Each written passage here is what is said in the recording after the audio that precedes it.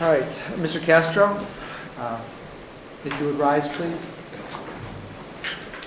Sir, there's no place in this city, there's no place in this country, indeed there's no place in this world for those who enslave others, those who sexually assault others, or those who brutalize others. For more than 10 years you have preyed upon 3 young women. You subjected them to harsh and violent conduct. You felt you were dominating them, but you were incorrect. You could not take away their dignity. Although they suffered terribly, Miss Knight, Mr. Jesus, and Miss Berry did not give up hope. They have persevered. In fact, they prevailed. These remarkable women again have their freedom, which is the most precious aspect of being an American.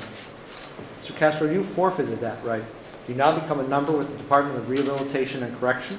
You will be confined for the remainder of your days. You are hereby remanded for transport to Lorraine Correctional Institution. Now, for Miss Knight, Mr. Jesus, and Miss Berry, as well as your young daughter, we celebrate your futures. We acknowledge the faithfulness of your families, your friends, and all others in this community who so fervently believe that you are alive. On behalf of the judges and the staff of this court, we wish each of you success and a sense of peace. We're adjourned. Thank you. Thank you. You're welcome.